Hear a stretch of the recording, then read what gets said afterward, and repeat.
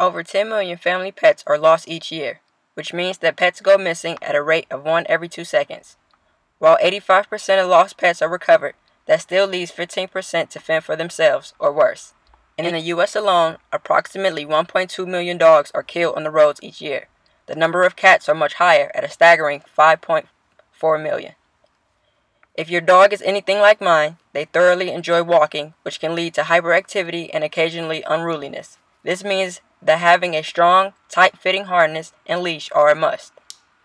I believe that all pets should be walked with a harness instead of a collar simply because if the pet tugs or pulls, the pressure is spread amongst their bodies instead of their necks.